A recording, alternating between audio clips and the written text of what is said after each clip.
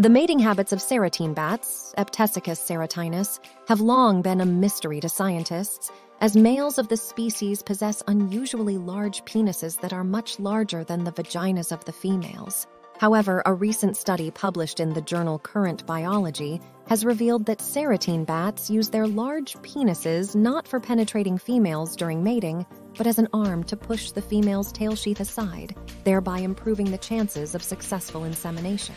Serotine bats are found throughout Eurasia and can be recognized by their long, smoky-brown fur, large triangular ears, and distinctive flight pattern.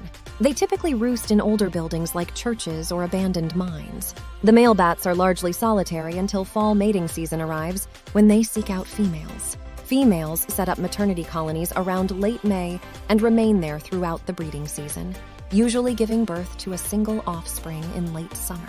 Female serotine bats have unusually long cervixes, the better to store sperm. The males have penises that are 7 times longer than the female's vaginas, with a heart-shaped head 7 times wider than the vaginal opening. This unusual anatomy has led scientists to wonder how serotine bats mate. To find out, the researchers studied close to 100 videos depicting serotine bats in flagrante. They found that serotine bats mate for an average of 53 minutes, although one mating event lasted for an impressive 12.7 hours. The earliest mating events occurred in September and peaked in frequency in October, although there were 4 mating events that occurred in March-April.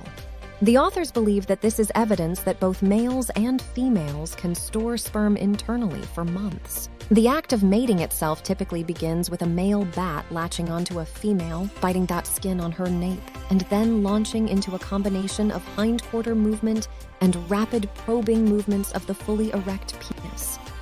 Females often emitted social calls during this early mating stage, but the calls ceased once the male bat succeeded in pushing its penis right against the vulva, only moving intermittently after that. At no point did the male bats insert the penis into the vagina, intromission, and even if they'd tried, the fully erect penis head was so large that it wouldn't have fit through the opening anyway. The authors did observe that after mating, the female abdomen had a wet appearance, suggesting the presence of semen, i.e. the males ejaculated onto the female's abdomens. This has previously been observed in little brown bats and noctual bats, but since the researchers did not take a vaginal swab to test for the presence of sperm, this observation is inconclusive. So why might the serotine bat have evolved such an enormous sex organ? The authors suggest that females might use their tail membranes to avoid mating, and the male's long, thick penises could be used to push that membrane aside. The hollow structure observed in the dorsal side of the erect penis might serve as a suction cup and support the maintenance of the copulatory contact, the authors wrote.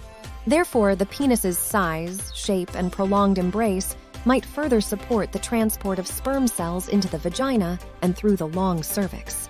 The next step is to conduct further studies on the usual penis morphology and to capture the mating behavior of serotine bats in more natural contexts, comparing it with the mating behavior of other bat species.